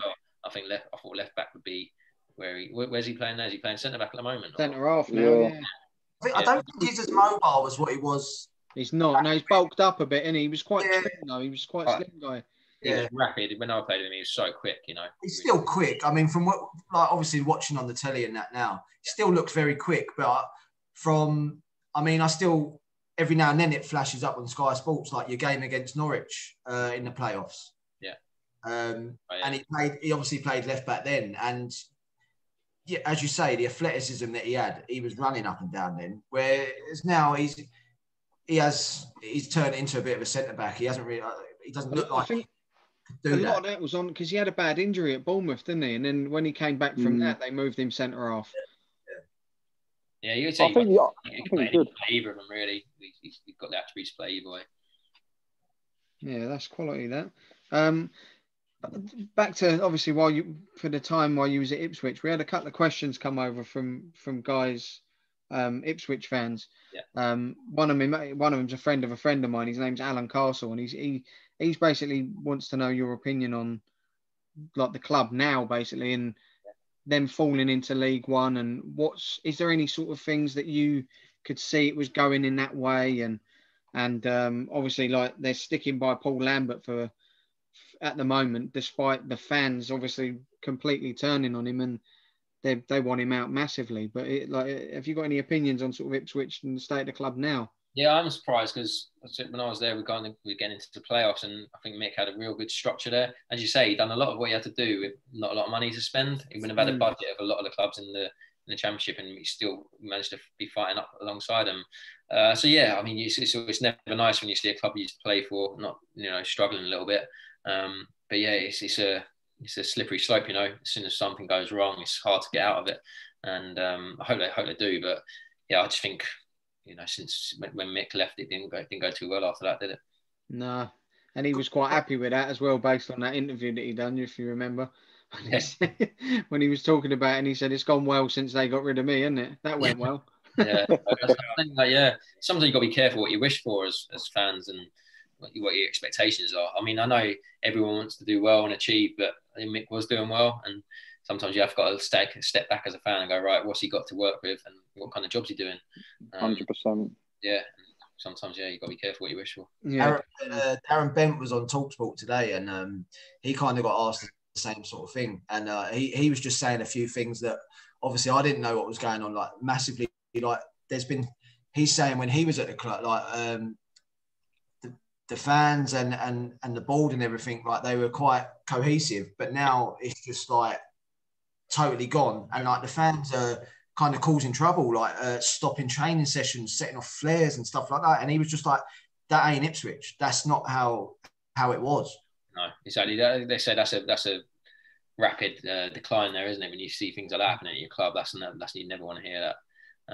Yeah, you shouldn't be having that because, as you say, you haven't got a club that's happy. And I think as soon as the fans turn against the board, it's just it's a bit like that Coventry, the fans turned against the board there. I think it was Sisu or something like that who owned the club. And you always are kind of loggerheads then, really. And as players, you shouldn't affect what happens on the pitch, but you know that something's not quite happy in the background. Yeah, I think it always sort of outlays onto the pitch eventually, doesn't it? When there's a lot of bad stuff going on behind the scenes, it always affects the team eventually. Yeah, it always happens. Yeah, you're right. It does, mate. Yeah. Another one actually, we had a question come over from a guy who obviously it goes on to what you're doing now, but which we'll come on to shortly. But he basically sent over, it was a guy from M&S Car Park in Ipswich. He said he used to play golf with you. His name's Dave. Okay. And he basically said, would you rather ride in the Derby or play in the Masters? Was his question. And he said he hopes you're well as well. Masters all day long. Yeah. I'd have to lose about 8 stones to ride in the Derby. if you do that, Jay, let us know the secret, wouldn't you? So. No, definitely the Masters. Yeah. And if you ever play in the Masters as well, I'll caddy for you. Yeah, definitely. Was it golf, football, horse racing? Was it in that order? Definitely golf at the top. Yeah. That's blinding, mate. So yeah, like obviously, like you spent a few seasons at Ipswich. When it come to sort of the end, did you make up your mind beforehand that you knew you were sort of done with the game, or was it made up for you?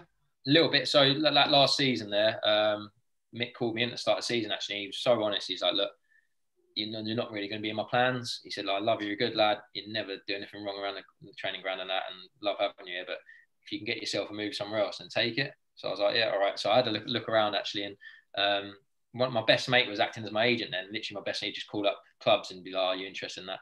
Was it Jeff? Yeah, Jeff. My name is Jeff.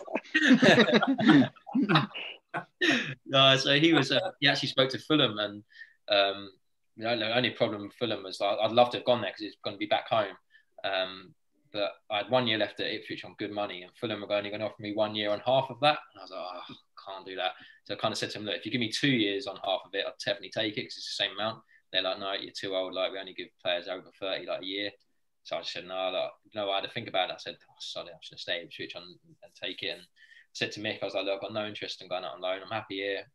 I enjoy living here. I love the club. I love getting well with you and all the lads. Like, unless the dream loan move comes up, then I'm not going to be taking it. And he's like, yeah, fair enough, he said. And yeah, but he was to his word. I didn't play that season. I played 2 cup games. I was on the bench a few times. But I didn't play 1 minute of league football that season. So, which again, he knew that was going to happen, and it was my choice to go ahead with it. Yeah, and as the season went on, I was just like, oh, I'm not enjoying this anymore.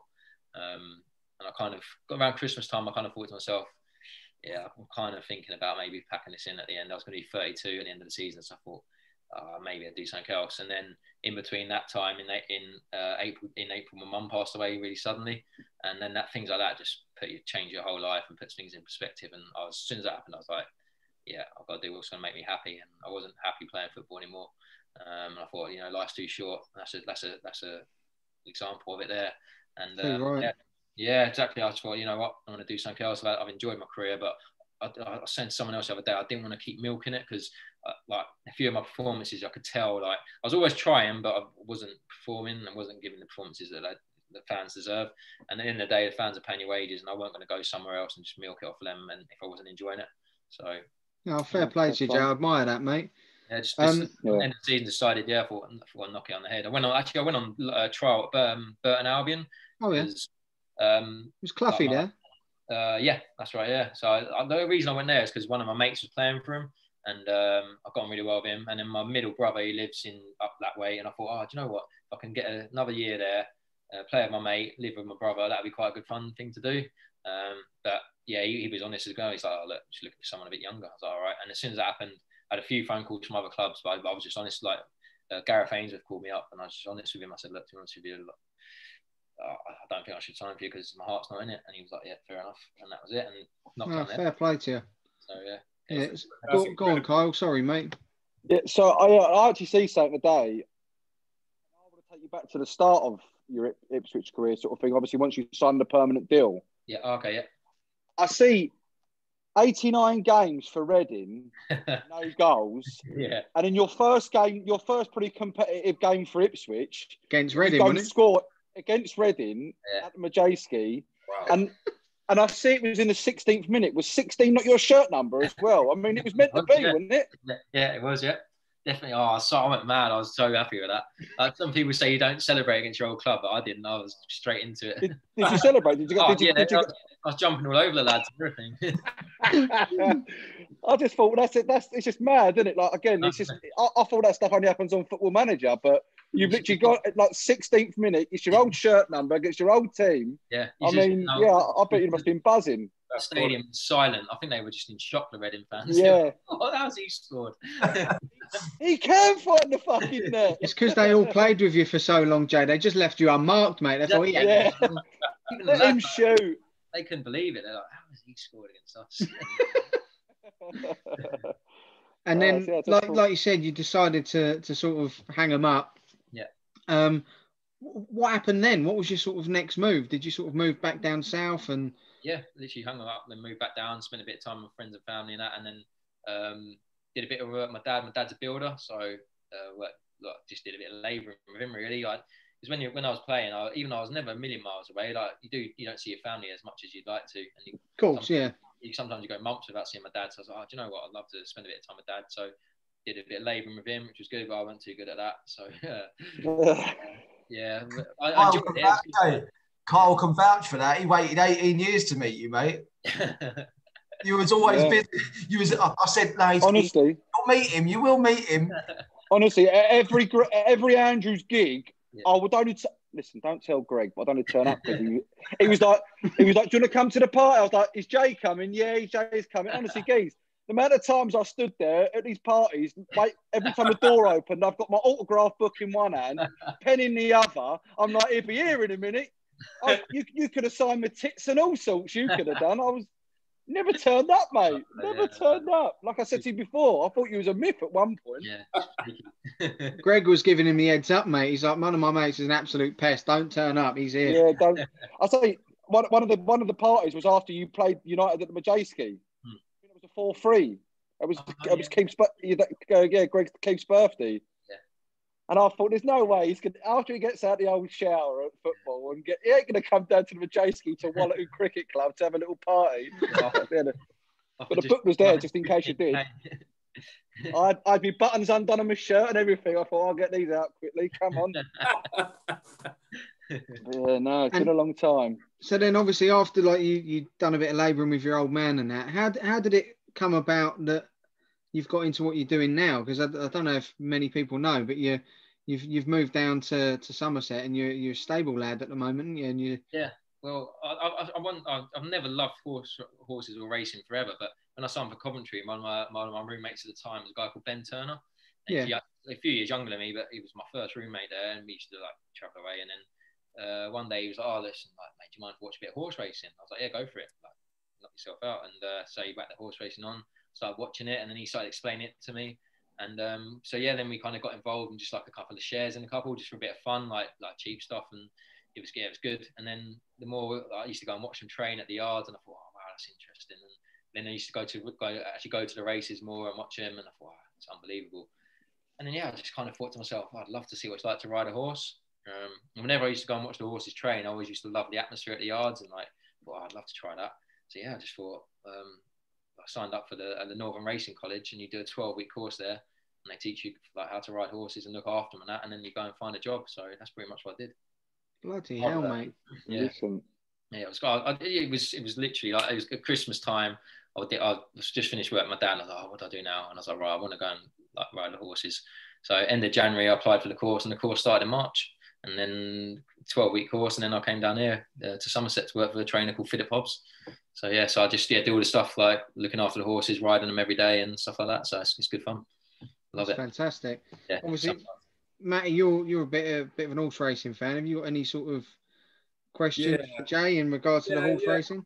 I've got a couple of questions, Jay. How did you find the transition from football to horse racing? I mean, does it have anything in common at all in terms of the training or the day-to-day stuff? I'd say like for the actual jockeys, is like the discipline is probably very similar to being a professional sportsman. Like down here, I'm just basically working with horses. So I mean, it's the hours are hard, and you have to be kind of dedicated to the job. Like very similar to football, like you have to work Christmas Day and stuff like that. So you miss out on a bit of time when your friends would be socialising, like you wouldn't be. But yeah, I mean, it's just like a kind of. I think the jockeys would have a lot more in common with the footballers, in the fact that it's your job, and you have to be very disciplined and dedicated to it. But I mean, the hardest part was like to get onto the course at the Northern Racing College. You couldn't be any over 11 stone. And at the time, when I was playing football, I was just over 12. And I finished playing, and obviously put a bit on through indulging. And so I had to lose like 2 stone in 2 months just to get on the flipping course, and that was hard work. Yeah, I'd have to cut my legs off. That's right. I've heard some stories about jockeys and kind of the stuff they have to do to lose weight. Is it true that they have to sit in a sauna for like an hour fully clothed and stuff like that? That's what I've heard. So I live with a jockey, and his weight's pretty good naturally, but like every now and then he'll have to do a light weight, and you just be out running, sweating in the bath, sweating. Can't eat very much. It's not all the time. It's only if they got to do a really lightweight. But I wouldn't like to do. I mean, we all know it's like if you haven't eaten, you get angry, and your food changes. So, Kyle knows what hangry is. Yeah. He'd be getting angry now. It's been about an hour and 40 since he's had anything. Come on, these pancakes ain't gonna toss themselves, boys. Come on. But yeah, it's good. It's good to be involved in it and seeing what the jockeys have to go through. But I mean, I just love being on the horses every day, and it's not the same as riding a race, but we still get to do a lot. And yeah, I love riding them. But yeah, it's long hours, it's hard work. Yeah, I can work. Not getting any younger. I mean, last week when it was cold, that was horrible. Yeah, honestly, it was just not very pleasant at all. But yeah. How far are you away from?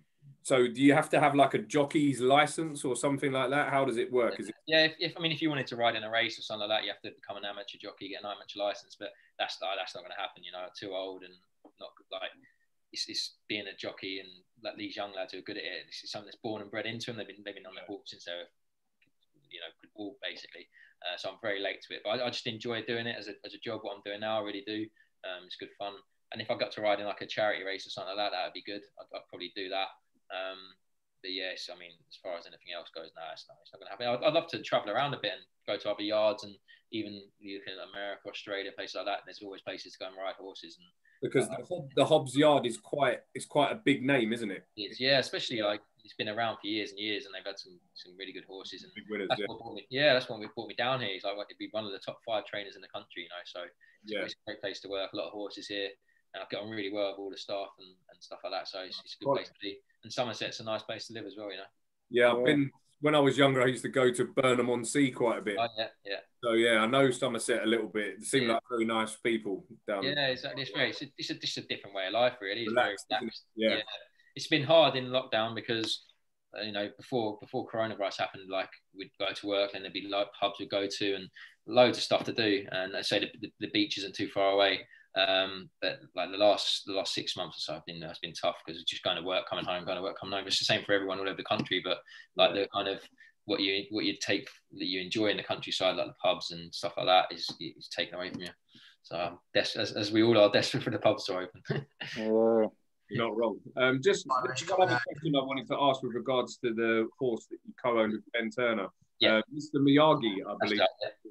Is that right? Yeah. So yeah, we got him. We were very lucky to have him. He was say horse racing is not like owning a horse, and unless they win, it's mainly a hobby really. It's like people say to me, "Oh, it's expensive." But I'd say to people, it's like playing golf. Like you don't make money from playing golf, do you? You spend money. So it's a bit similar to that. But we were lucky with that horse. He paid his way, so we kind of broke even on him. But we were lucky to own him, and he took us some good meetings. He won a couple of times at Cheltenham and stuff. And I've definitely heard the name. I'm just trying to think in my head if I ever backed it, which was he might have done. Yeah, he won. He just had a few injuries. He raced 16 times and he won 7 times out of that. So that's a good return. Great strike rate. Yeah, he's retired down here. Was it jumps or flats? Jumps. He was jumps horse. Yeah. So, but yeah, he's retired now, and he's in a farm up the road. So I look after him, go and see him a couple of times. All right. Nice. Lovely. That's quality. Yeah. So I look at giving him a nice home after racing, because that's the thing, when horses retire, a lot of them, there's nowhere for them to go. So at least I can look after him and go and see him. Nice. Yeah. That's quality, mate. Love that. Yeah, that is brilliant, Jay. No, because like you get people, all these animal rights people at the moment that come out with all the stick about horse racing, but they're treated like royalty, aren't they? These horses. Oh yeah, so looked after. The hours we spend with them, like all our horses tonight, they've all got a duvet and a sheet and a rug on top of them. Like we go in there, we check them all the time. So even when we're riding them, we all love the horses we're with, and I look after certain horses every day and ride certain horses, and they get all the attention that they need really. So. And that's what they're bred to do. And in the day, like you hear, obviously there's some instances where it's not nice to see, but it's part of the sport really. And if there wasn't horse racing there, then where would these horses go? They wouldn't have a job. They go to Findus probably.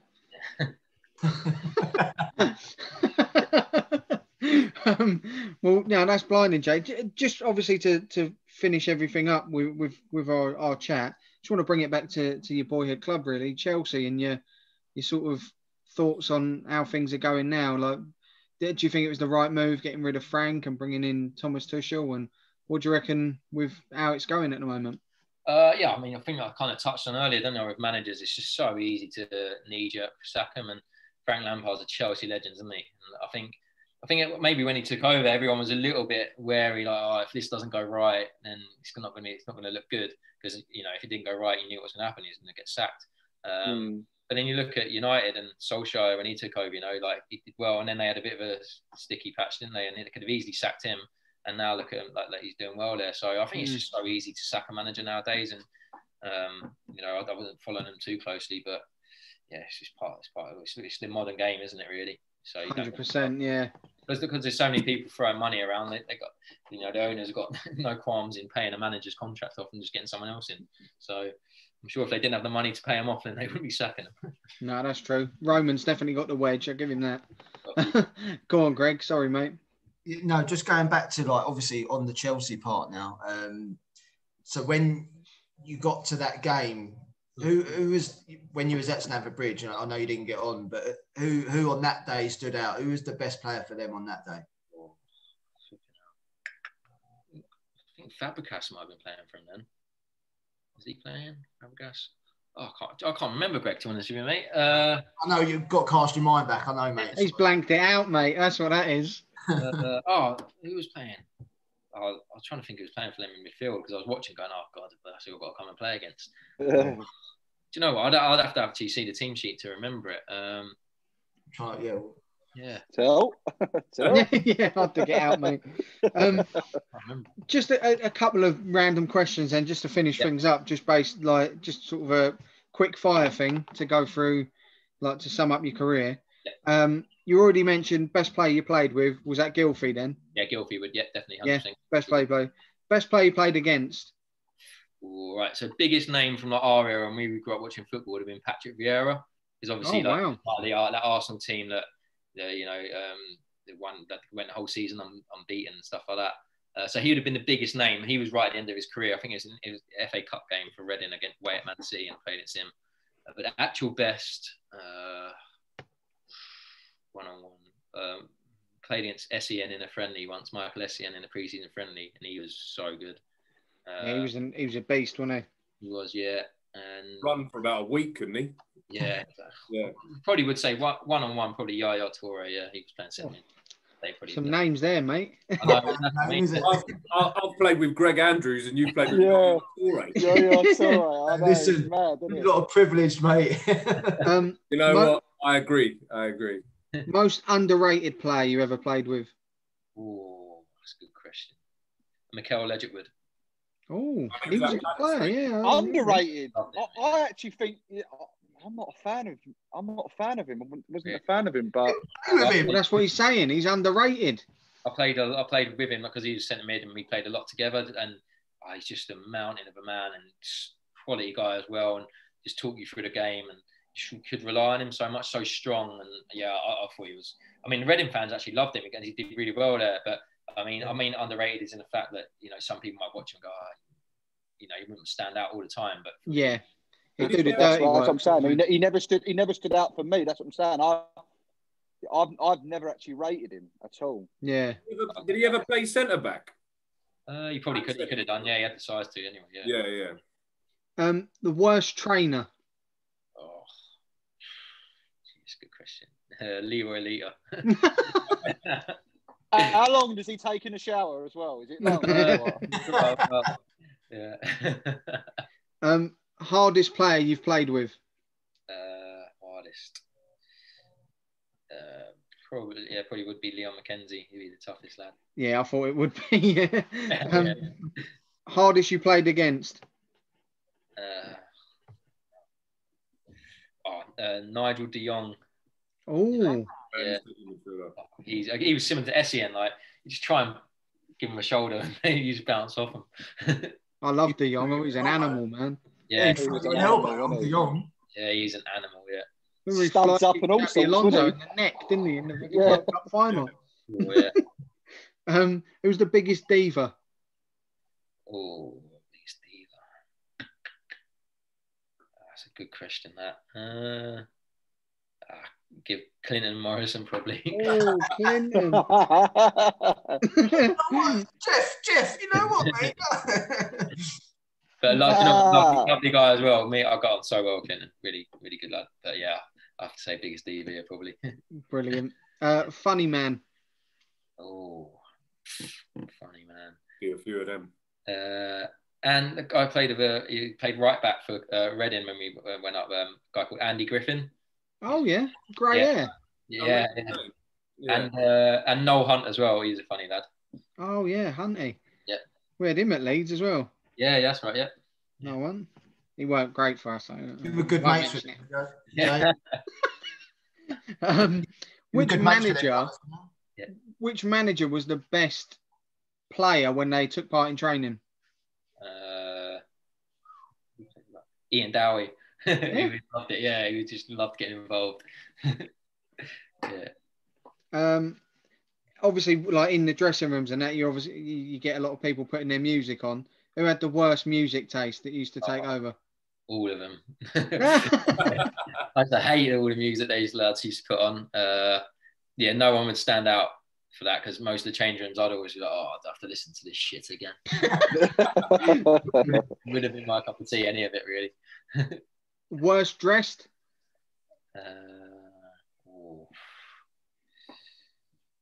Stephen Hunt, I think. He's so loud. Oh. Remember that time on Match of the Day, we had that hat on, like with and cravat as well. Oh, yeah, terrible. He's a bit out there, is he? Yeah, definitely, yeah. Part of you mentioned earlier with the singing for the new clubs and that. Who was the best singer you ever saw? Shane Long. He could play guitar and sing. He was, yeah. No way. Yeah, whenever we used to go like pre-season tours and stuff like that, he'd bring his guitar, and I would like you'd be allowed out on the last night or something. So we'd have a few beers, and Long he'd be on the guitar and singing. He was really good. Quality. What a player! Yeah, very good player. Yeah, I like him. Yeah, I love his energy. Yeah, love his energy. Another one I was at Reading, who just had a great career since then. You know, done really well. Yeah. I don't know if it was Brian McDermott who brought him in at Reading because he was a scout before, wasn't he, Brian McDermott? Yeah, and he obviously had an eye for a player because they got him from like some Irish club, didn't they, for next to nothing? He did. That's the thing about Brian. Like, it's not like he was. I think we were all surprised he actually got the job because when he was there, he was the scout. He was like chief scout there, and then all of a sudden, Brendan left, and then Brian's going to take over. We're like, what? He's a scout, isn't he? And then he's obviously done that well for the club. Yeah. Well, I think he's back doing that now at Arsenal. I think he is. Yeah. I mean, the Reading fans love him there for what he did, like saves, keeping us up and then getting promoted. So. Cool. Yeah, it was unreal, wasn't it? Is it? Yeah. I was going to ask, was there any clubs you come close to signing for and didn't? But you mentioned a few earlier on with Wolves and was it Swansea? The other one? Was there any others? Barnsley. I went up to. I got a train up to Barnsley and had a look around. That was before signing for Coventry. And I had a look around, but then when Coventry come calling, I was like, yeah, Coventry's the one. Fair play. Yeah.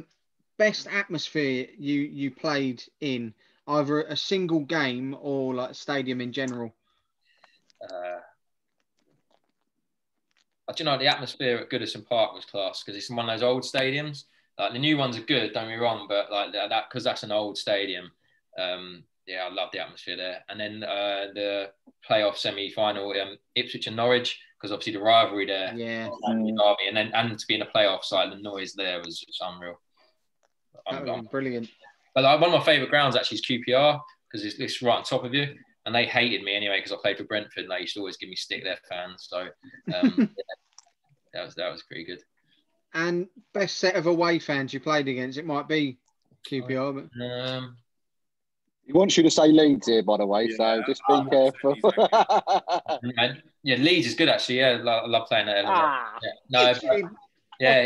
It's similar to Goodison Park in the way that it's got all that history. And like you turn up there and you think of all the players who've ever played there and stuff. It's just unreal. But Newcastle, their fans are unbelievable. Some noise there. They're mental, aren't they? Yeah, exactly. Yeah. Fucking all got shirts off in January and yeah, exactly. Yeah, lunatics.